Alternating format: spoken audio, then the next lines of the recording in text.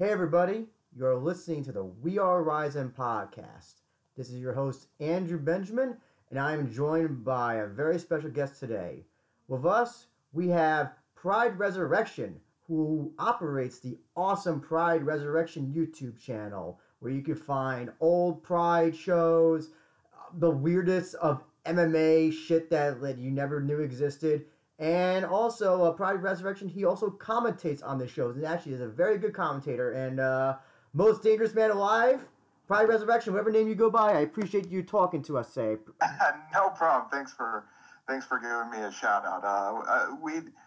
There we do weird stuff in the annals of MMA history. That's what I like to say. So yeah, just tell us a little bit about yourself, how you got into MMA fandom. So it probably started in 2005, maybe late 2005, early 2006, when just by happen chance I was bored and probably browsing a torrent site and saw that they had uploaded a UFC.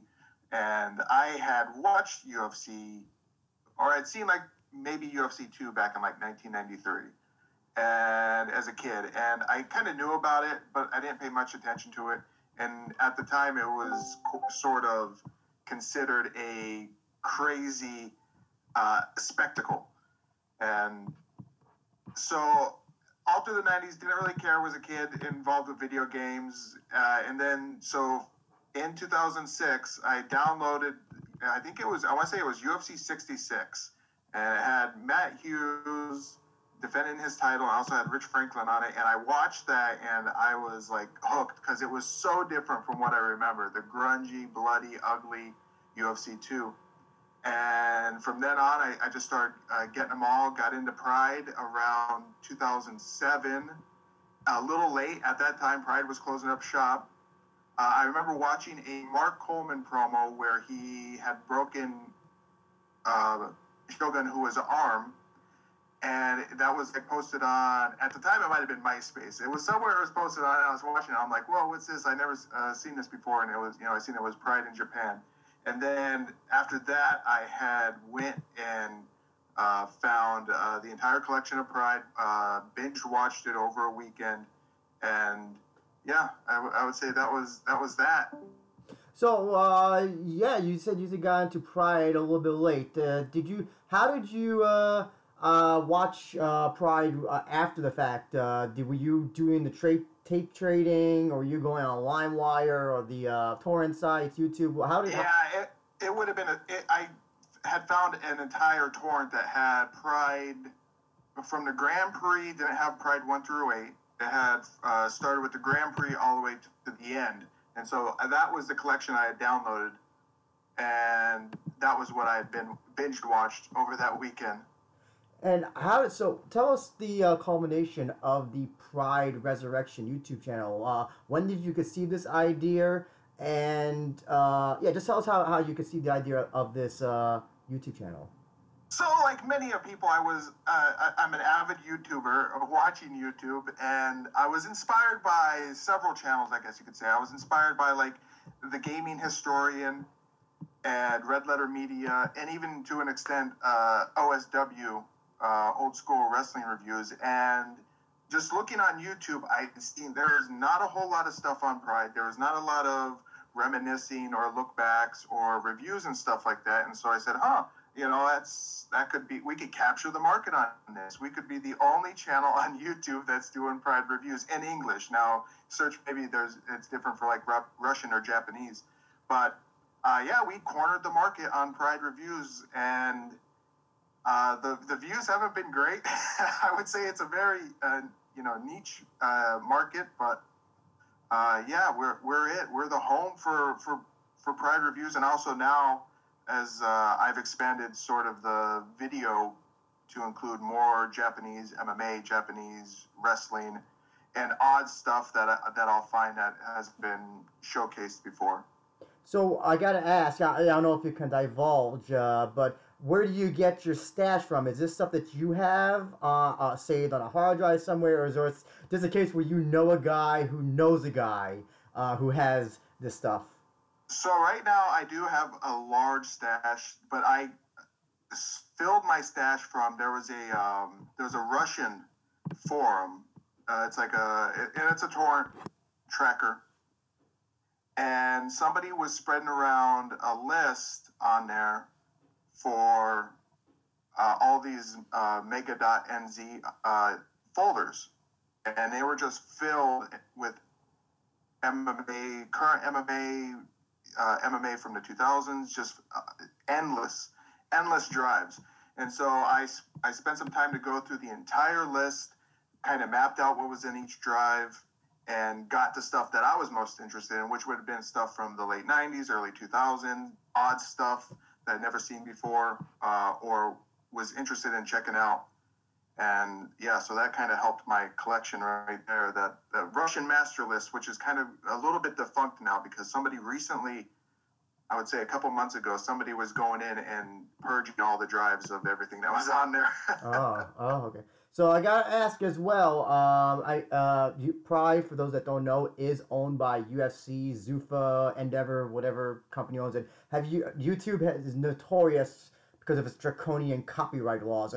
Has the channel ever gotten any strikes or been victim of the YouTube copyright system yet? Yeah. In fact, just a couple days ago, I was face down. I guess YouTube has a new method now, where if a strike is impending because you dispute it or you send like a counter-strike notification and you want to appeal their strike, they'll send you a 7-day takedown notice saying in 7 days, if you don't cancel your appeal, you're going to get a strike. So what's the whole point of the appeal if they can just take it down anyway? I don't get it. I don't know what it is, but yeah, UFC is quite stringent, even if it's legitimate fair use, where it's transformative, it's commentary, it's review, it's educational. And that's everything you could say about our episodes on Pride, is we provide the context of the fighters, what happened at the fight, there's comedy bits. It's completely fair use, but it doesn't matter. Like, we have absolutely no say whatsoever in whether UFC can take down our content, and we can't even appeal. They will just reject the appeal, and there's nothing we can do. We can't even submit a counterclaim or a counter notification, whatever it is, because they say we don't have the basis or the legitimate standing to the legal right. So the YouTube's own system of copyright, they don't enforce it on an equal level. For a small channel like us, we don't even get a chance to dispute it.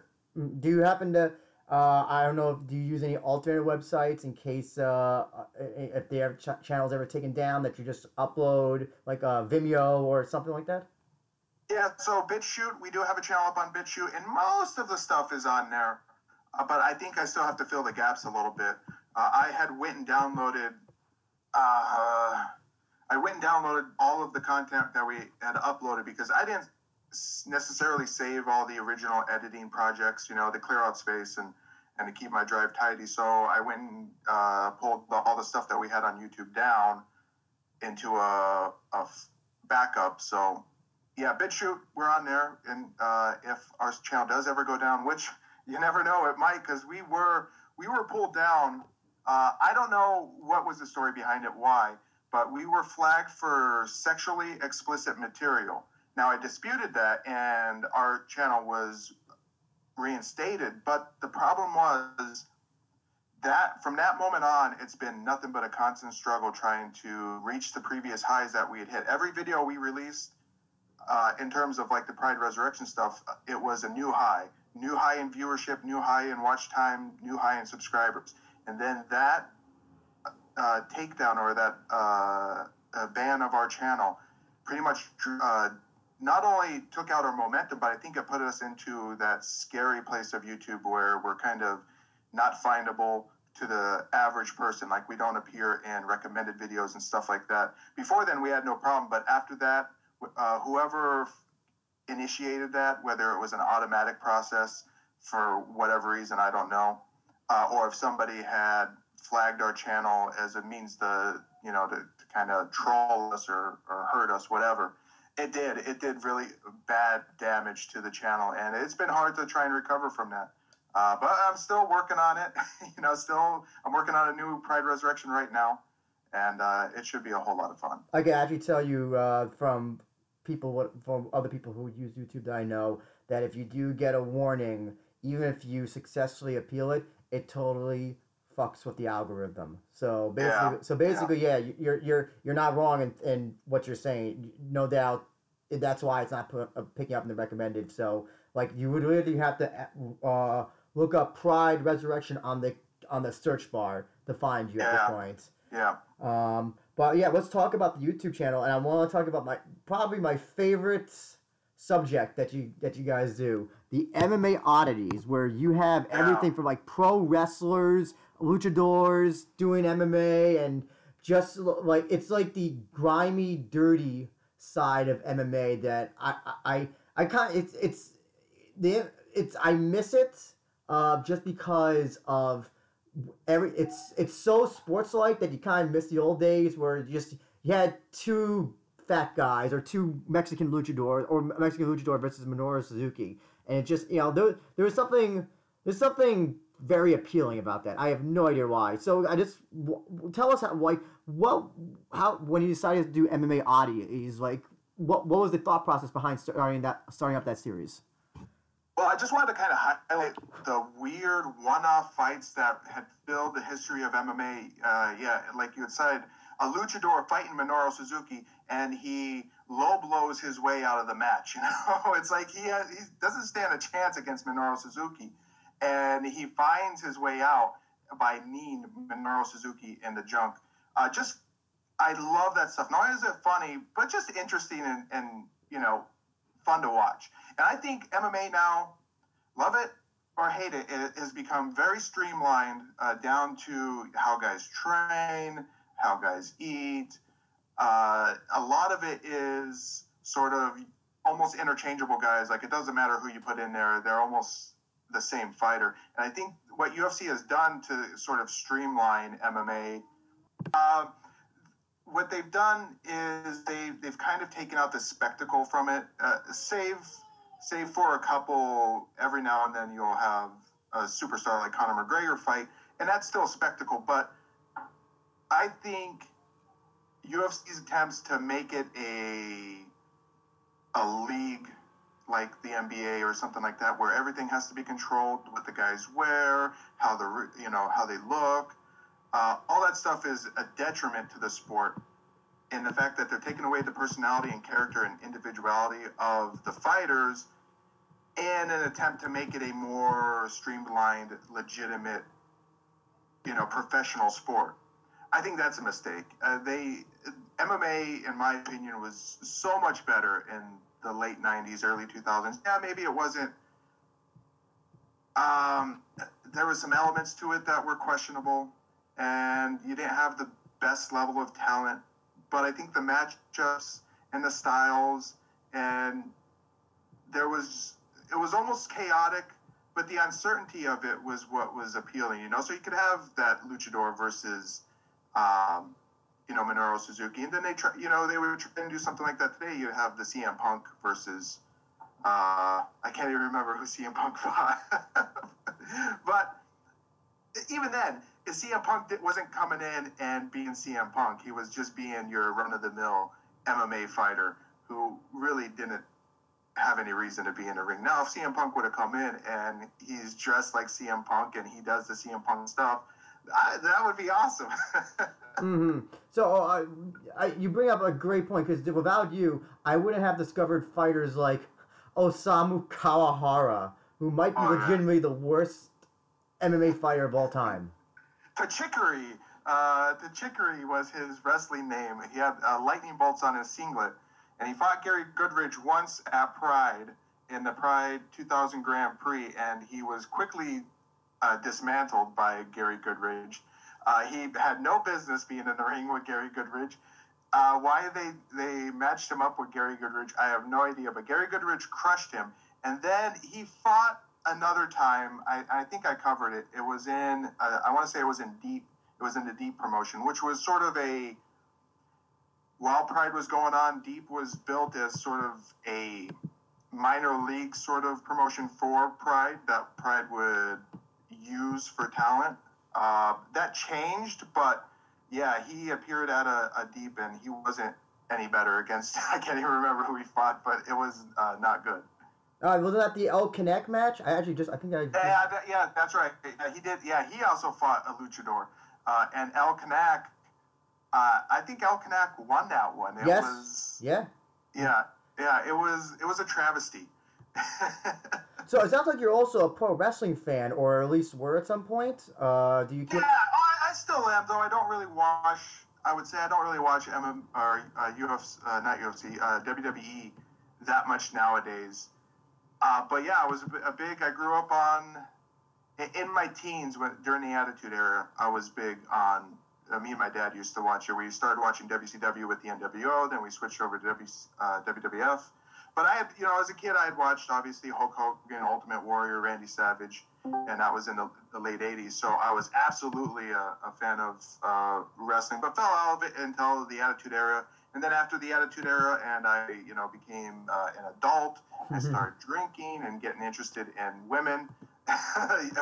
Yeah, that kind of went to the side there. But you also have a knowledge of pure wrestling, Japanese pro wrestling as well. Do you keep up with like New Japan or All Japan now, or is it just something you just casually pay attention to? Yeah, no, not current day stuff. Although I will every now and then maybe watch the new Kingdom that they come out. I got into Japanese pro wrestling just out of a necessity, out of all the Japanese pro wrestlers that were appearing in Pride. And I had to do research on them and find out who they were. And just from that necessity, I kind of started getting into it and having a curiosity, but also an appreciation for Japanese pro wrestling. And so we have done some Japanese pro wrestling stuff on the channel, and we have done videos that have been dedicated to Japanese pro wrestling, or shoot style pro wrestling, which was a thing in Japan from 1983 until there might be some form of shoot wrestling still going on now, but the thing behind shoot style wrestling was that it was MMA just with predetermined results. So it looked like your typical MMA match with ground fighting, some stand-up kickboxing, but it was all predetermined. And I would say that would probably be a big catalyst for MMA worldwide, but specifically in Japan, because Pancrase came from shoot style, and Pancrase was for the most part a legitimate promotion. There was the odd work maybe thrown into Pancrase. Some people will say there was more works than there was legitimate fights, but I think that it was more of a legitimate shoot than the work side. But Japanese MMA definitely was birthed from shoot style pro wrestling. And, that was something I learned along the way when I started doing Pride Resurrection, was researching the fighters who were appearing and doing stories on their history, where they came from, what they did. So, yeah. So, out of all the MMA oddities things that you have watched, which was the one that you just said, I cannot believe that this match actually happened in some arena? So that would have to be probably number one would have to be Kimo versus Sakuraba. And the only reason for that is because the last two fighters I would ever have expected to, fight would be Kimo in his glory days, if he ever had glory days. Those were it. 1996, 1995, 96, 97. Kimo versus Sakuraba. And probably like the El Kanak versus Osamu. Just because Osamu was so horrible. And I got to get my names right, because I think I said Osamu fought Gary Gurge. I don't think he did. I'm thinking of Tachikari, and I would have to look real quick here to get my facts straight, because I have just a jumble mess in my head of Japanese pro wrestlers that I might be thinking of Soichi who was just a fat, disgusting, worthless guy who fought Enson Inoue at Pride 5. And he would later fight, I think I do have one where he fights an MMA oddity. He fights Giant Ochai, another Japanese, I don't think he did pro wrestling, but he was a rising star in Japanese MMA. The most ridiculous thing you've ever seen, Soichi is covered with Yakuza tattoos. He is the most disgusting looking man you've ever fought. And Giant Ochai destroys him, but not before Soichi kisses him before the fight. It is, that would be one of them. And also, I would say some of the other stuff that you can't believe happened would be Joe-san fighting at Pride the Best Volume 1, and then I think he fought again at Pride the Best Volume 2. You could tell that guy was just dripping with mental disease, and something was going to come to a head. That was the one he came out in the loincloth or like the Speedo? Yeah, it was like a Speedo loincloth, and he had it pulled into his ass, like gave himself an intentional wedgie. You could see his cup, like his jockstrap beneath was not even covered at all. And he doesn't even fight. Like, the guy takes him down and he taps out immediately. And it's like, why? This is the one where he, or like on Wikipedia, it lists tap out as by fear or something. Yeah, something ridiculous like that. Yeah. Okay, oh God. But actually, so let's move on to the Pride videos. Speaking of Pride, because I want to know commentary. So you provide sole commentary on these shows. What made you want to start commentating over the shows rather than just? I mean, was that a fair use thing that you decided? Yeah, it was a fair use thing, and also I was really interested in the history aspect of the fighters, like where they came from, where they would go, what would happen with them. So when I started doing it, it was heavily influenced by a want to cover the histories of the fighters, cover the history of the sport, where the sport was going at the time, what was going on in the world of MMA. So, and I started, and it's a duo here. We have two, though lately it's been just me, but that will kind of change. Going forward, we're going to try and mix it up, just time constraints and location and stuff like that. But it's me and the Colombian Good Vibe, and the Colombian Good Vibe has been there since the beginning. We did Pride 1 together, and there's only been a couple times where he hasn't been available to do it. This next episode coming out, I couldn't get him available to do it, but we have a surprise, and I don't want to spoil anything for any avid fans of Pride Resurrection. You'll just have to watch the full episode when it's completed. But we do have something in the works there. So it's a two-man group. Mm-hmm. It's a two-man group. Me and the Colombian Good Vibe, though, he doesn't do really any of the offshoot videos like the MMA oddities or the classic MMA revival. That would be all stuff that's my interest. Mm-hmm. So actually, we do have two questions on social media regarding Pride. The first question is from the Downturn podcast at Downturn. Let me just make sure I get their handle right. At Downturn they say they ask top three fighters who never fought in Pride.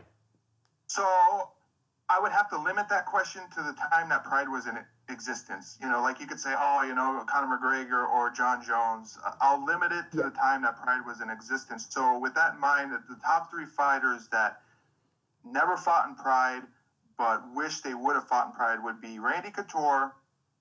Come on, him versus Fedor would have been like the match of the century. So Randy Couture, Matt Hughes.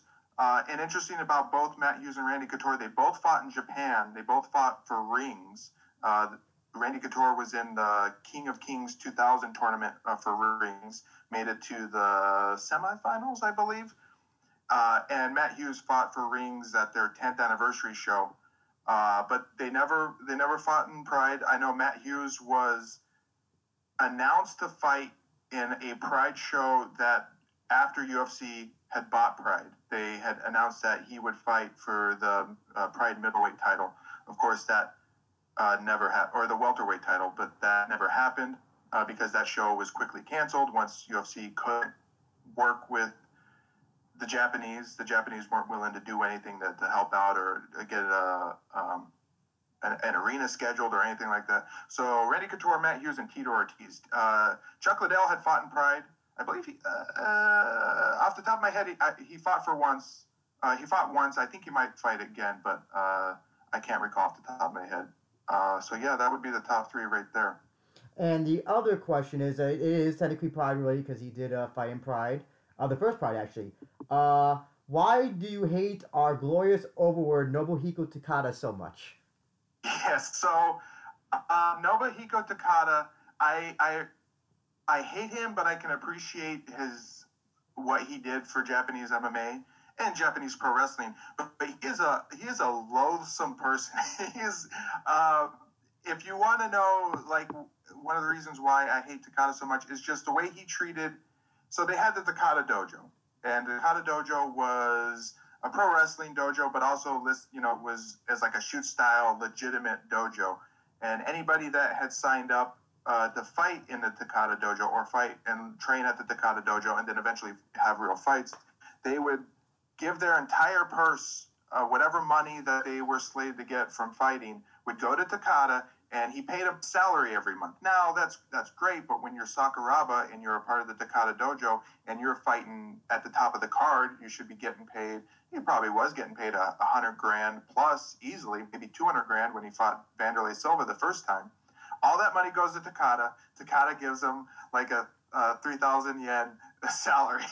So, in fact, that's a sticking point behind their relationship. I think they had a fractured relationship because Sakuraba was a disciple of Takada. Takada had trained him to be a pro wrestler, had gave him obviously opportunities of fighting Pride at Pride 2, and that was Takada has a very sordid history with Pride fighting championships. He was one of the co-founders of it. He was like an executive producer and all this stuff. So he had a lot of sway, and he always put his guys in shows, whether they belong there or not including Sakuraba. Obviously, Sakuraba was a great talent, but guys like Yuhi Sano, who was just one of his pro wrestling buddies and shoot style buddies, who couldn't be any worse of a fighter.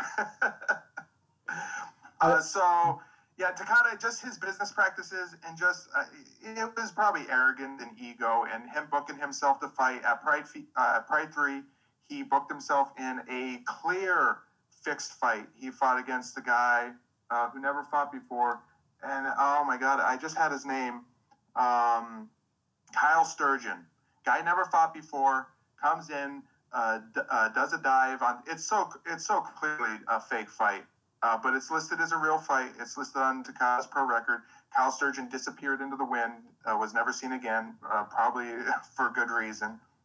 And in fact, the next episode of Pride Resurrection, Takada fights for the last time in the Pride ring as a professional mixed martial artist. He fights Kiyoshi Tamura, another one of his disciples, in his farewell match. I think things don't go the way that they had planned. Let me finish this thought, and I got to go grab my daughter real quick. Mm-hmm. So Takada, just a kind of a bad fella, but he did a lot for Japanese combat sports. He was a dick. He was just a massive asshole. And so I just want let me go. Yeah, let me go grab my daughter. I'll be right back. And that I just forgot to say that question was from Gentleman's Combat at Gentleman's Comba, COMBA.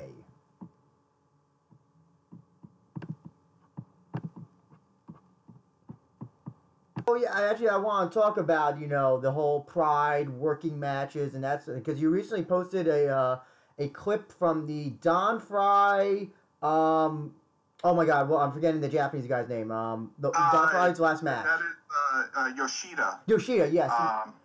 Where the judo champ. Where Yoshida gets Fry an armbar, and it looks like the armbar is on for about maybe 25 seconds or something. But in the clip you posted, you point to the referee who seems to be directing Yeah, Yoshida. yeah. I'm curious to know, are there any other matches that while we watching these things from Pride and all that stuff that you think maybe that match wasn't actually a real MMA match?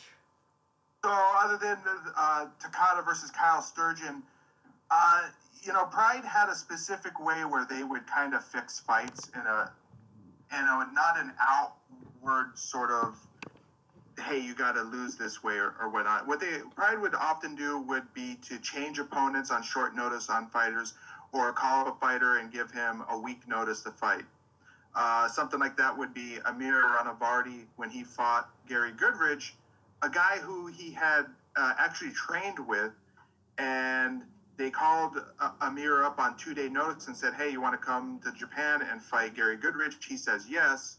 And of course, Gary Goodridge just toys with him and then ends up demolishing him. And that was a fix in that way. Maybe the result was not determined, but it was that's how they set it up that way. So they would do that a lot. Pride would do that a lot, and there's many examples of them doing that. Another outright fix would be Takada versus Mark Coleman. Mark Coleman has kind of alluded to he did what he had to do to take care of his family. And from my understanding is that Pride had offered Mark Coleman a contract and a guarantee of future fights if he would take a dive for Takada. And that happened at Pride 5, I believe. It might have been Pride 6.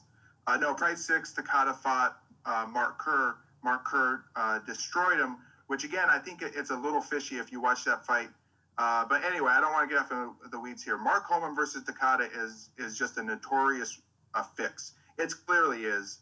Mark Coleman would, any day of the week, even on his worst day, break Nobuhiko Takada in half, and he succumbs to a heel hook of all things. Like, it was so bad.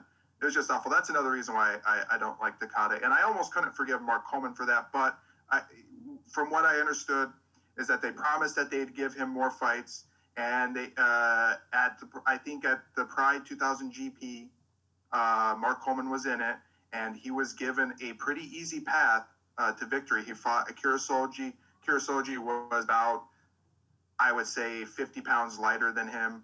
Mark Coleman goes through him pretty easily. And then Mark Coleman ended up getting a gift. He fought Alan Goes.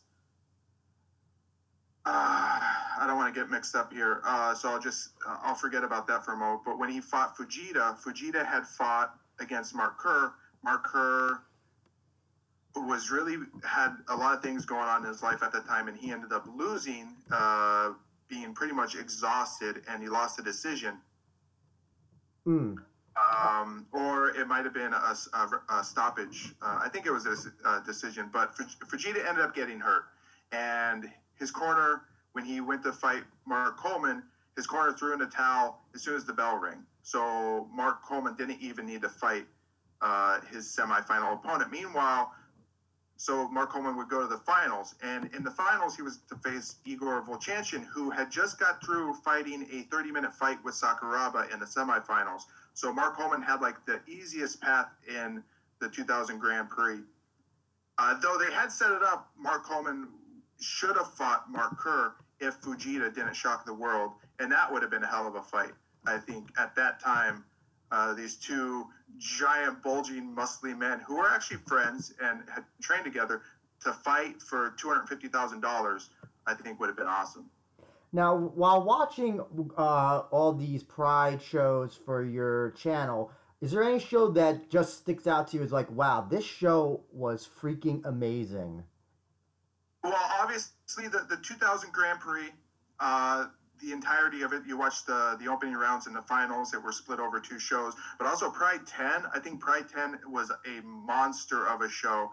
It just front to back, great finishes, a lot of great fights. And, I think Bad Blood was also a good show. Pride 19 was also a pretty good show. But I would say so far in our timeline of Pride, we're going through a chronological order. So we started with Pride 1. We're on Pride 23 now. It's been about 27 events. And in what we've seen so far, Pride 10 was by far the best show. I mean, it's just an awesome show. If you're interested in MMA and you don't know a whole lot about Pride, you watch Pride 10, it'll make you an instant fan. Great show. Now, you also, on your channel, you will have outside Pride shows. So, like, you have shows from The Outsider. You have shows from Jungle Fights. I think Deep and Pancreas I also saw. So, what about these other shows that you wanted to include them in your channel? What was the reason behind that?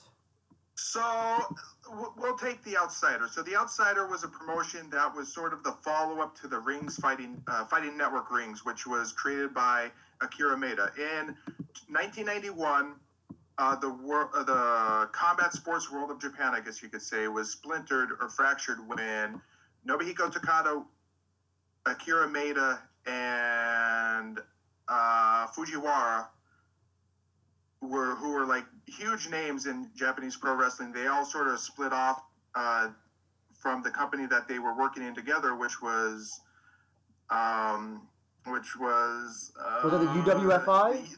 The UWF, so the original Universal Wrestling Federation. So they have UWF Newborn, or it might have been called Reborn. But either way, that promotion was closed up. And the three big guys from that, Akira Maeda, Nobuhiko Takada, and Yoshiaki Fujiwara, they all went off to create their own promotions. Yoshiaki Fujiwara created Fujiwara Gumi, Pro Wrestling Fujiwara Gumi, which had Ken Shamrock, Minoru Suzuki, Masakazu Funaki, three guys who would eventually leave Fujiwara to go create Pancrase, and the rest is history. Takada had created the... You bumped your lip. Yes. Oh, no. Nobuhiko Takada would create the UWFI, which was the... What do you call that thing? I can't remember what it stands for. But he created the UWFI. And Akira Maeda created Fighting Network Rings, which in the beginning until about early 1998 was a shoot style promotion. So it was all 95% fake. Every now and then they would have a quote unquote legitimate shoot fight that had maybe a non-predetermined result, or the guys would go pretty heavy on each other, such as a Rings event in early 1998, maybe late 1997, after Frank Shamrock left Pancrase and he was sort of drifting in the wind. He came into Rings and fought Shiyoshi Kosaka. And just watching that fight, you can tell, even if all the fights surrounding them were clearly kind of a worked style, you could tell that Frank Shamrock and Kosaka were going at each other really hard, drawing blood. And so that was the odd non-worked fight in Rings. Then in 1998, late 1998, mid-1998 maybe, after Akira Maeda retired, he fought, and it's listed on both their pro records, Alexander Karelin, Russian wrestling god, where they went to a draw. It was a fake fight. That's another oddity. If you want to watch a wrestling or MMA oddity, that will stun you. And I was in disbelief the whole thing. I kind of took the piss out of the whole fight. It was clearly a work. Karelin should have broke Akira Maeda so many times. But anyway, so Fighting Network Rings became a legit promotion in 1998. They would grow some pretty awesome talent, such as Fedor. Fedor started in Fighting Network Rings. Minotauro Nogueira started there. Dan Henderson. So a lot of guys that would eventually move over to Pride got started in Rings. And then Rings went belly up in early 2002. Pride was the promotion in Japan at the time. They were on top of not only the Japanese MMA world, but the entire world. They were number one. UFC, it would take years and years before UFC finally caught up to them. But in 1997, Akira Maeda decided to come back and have like a sequel to Rings, which was called The Outsider. And I believe it was called Rings The Outsider. And from what I've been able to take away, I don't understand Japanese, but watching these events, they were put together solely so Japanese biker gangs and members of the Yakuza and other street gangs in Japan could fight each other in a ring. And there is no doubt that's what happens, because they do backstories on the guys. They show them with their biker gangs. They show them, they come in the ring and they're covered in Yakuza tattoos. And they're some of the worst fights you've ever seen, but that also makes them so awesome because they're so amateurish that it's just super entertaining. So, yeah, The Outsider, I don't know how long they keep this style going of pitting Japanese gangs against each other. I don't know if they're settling their differences, what the idea is behind it. I'm sure someone out there, a native of Japan, could probably fill me in on what the story is behind the promotion is. I'm just going off of an educated guess. So yeah, The Outsider. That's why I decided to do that one, because after I saw the first one, I'm like, this is some hot stuff. Imagine if they did this in America, where they did like Bully Beatdown, but they did, the Crips and the Bloods settle their differences in the MMA ring. Come on, that is. Oh my God, that'd be great. Who wouldn't want to watch that? That is something that if somebody hears this and they decide to put that together, that's all right. I'll let them take the credit for that. So what future shows do you have planned for the channel? I'm working on episode 27 of Pride Resurrection right now, which will cover Pride 23. Going to have a lot of fun stuff happen in that one. There's a preview up for that one on the channel right now. I'm going to be working on a sort of a shit posting video for Kickboxer 2, the sequel, the bad sequel to the Jean-Claude Van Damme vehicle Kickboxer. I'm going to do that in a style of, I just did a recent video called The Most Dangerous Man Alive Today's Dungeon, where I sort of watch a silly pro wrestling or MMA event and just take the piss out of it. So I'm going to do that. I'm going to start working on that for Kickboxer 2. That should be a whole lot of fun. And then I'll probably get back to live streaming here, and we'll probably watch, I don't know, something like Smack Girl from 2001, which was a Japanese women-only MMA, and I use that term very loosely, MMA promotion, which I think it was actually more like pro wrestling based. I don't know how many of the fights in that promotion were ever real, but it's got like cute little Japanese girls in there. Most of them are cute. Some of them are I wouldn't categorize as cute in a typical way. Some of them are pretty homely, but yeah, I have a couple of those lying around that I might throw that up next for like a live stream, and we could watch it all and laugh. That's typically what I'm out for, is finding not videos that are great MMA, but are stuff that are entertaining in other ways. Do you keep up with Rizin or any JMMA that's on presently?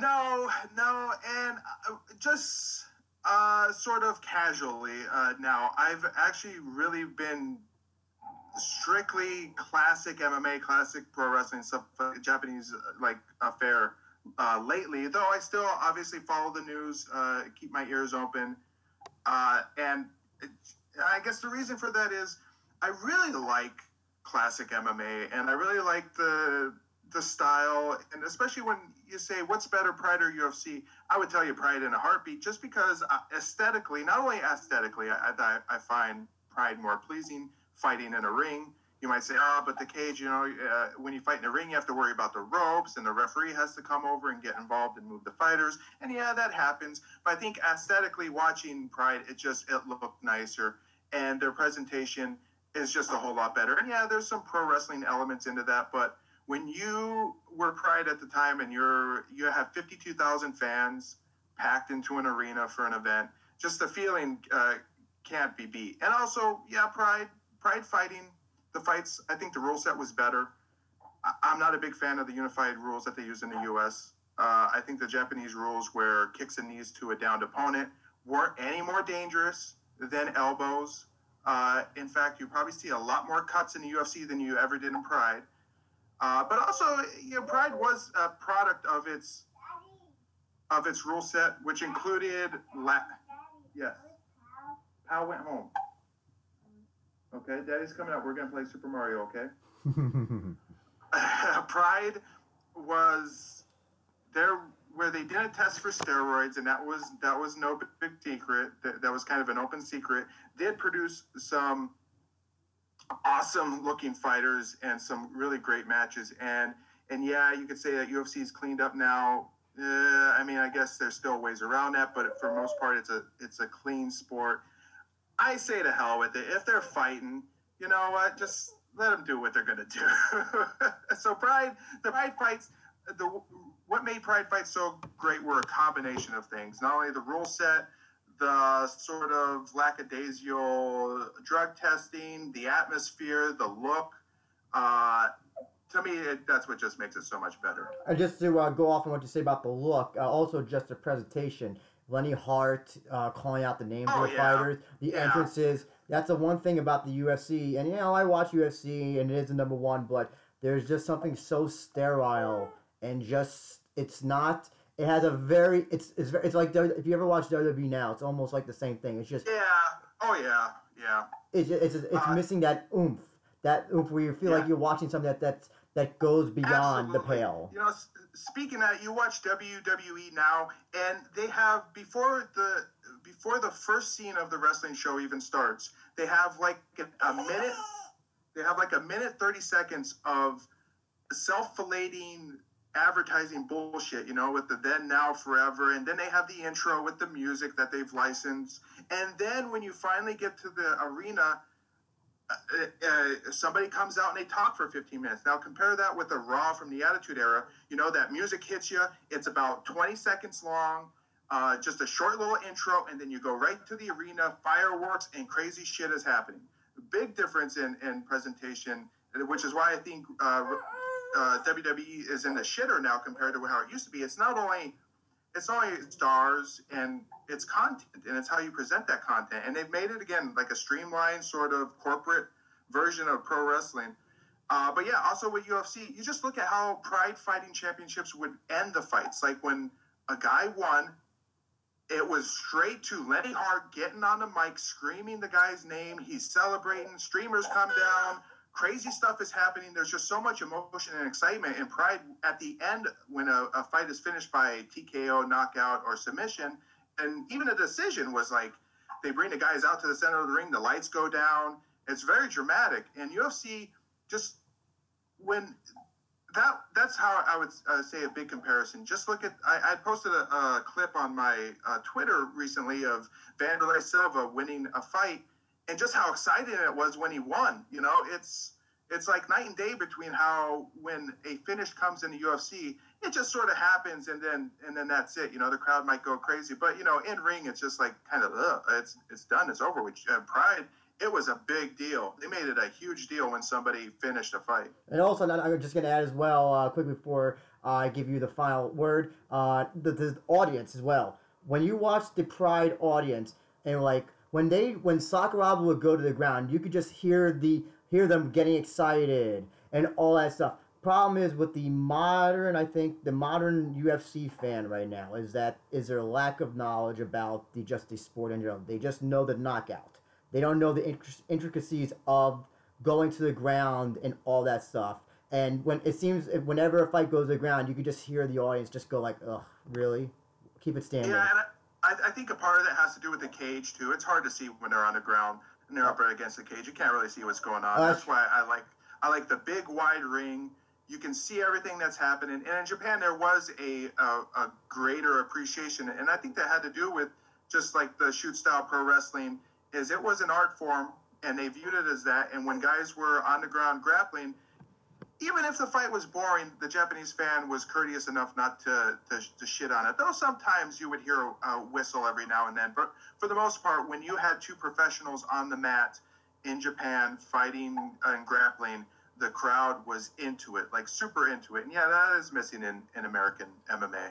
Now, if kids want to play Super Mario, I'm not going to take that away from them, but I just want to give you the final word. Just plug your YouTube channel, the social media that you run, Discord, anything else you want to promote. Most Dangerous Man Alive today. Yeah, so you can check us out on YouTube. Just search for Pride Resurrection in the search bar. I guarantee you won't find some gay porno. It's going to be us. That'll be us. Even though our profile picture might look like Sakuraba is blowing Alan Goes. it's just a spoof. We're also on BitChute. If you want to check us out there, just search for Pride Resurrection on Twitter at Pride Res REZ. And if you want to join our Discord, I don't know how to tell you guys to find the Discord. Just go to our Twitter and ask us, and you can come on our Discord. Now, when you do the shows live, do you do them on Twitch or is it YouTube or? We'll do them on YouTube, and I usually announce them a day prior, a couple days prior sometimes. You'll see that there's a show scheduled to take place. But yeah, that all happens on YouTube. Which unfortunately, I'd like to be able to kick the YouTube habit, but. What are you going to do? No, of course. Well, Most Dangerous Man Alive, thank you so much for talking to us. I love the channel. I love what you're doing. I wish, there was some sort of archive or something that wasn't behind a paywall to watch these shows. But you're the only guys doing it. And thank you for taking time to talk to us about the channel. And, yeah, looking forward to the next show that you do. Pride, MMA Oddies, whatever it will be. Thank you very much. Thanks for having me. I really appreciate it. Take care. This has been awesome. Yeah, no problem. Stay safe, be healthy, and enjoy Super Mario. Thanks. Take care. Take care.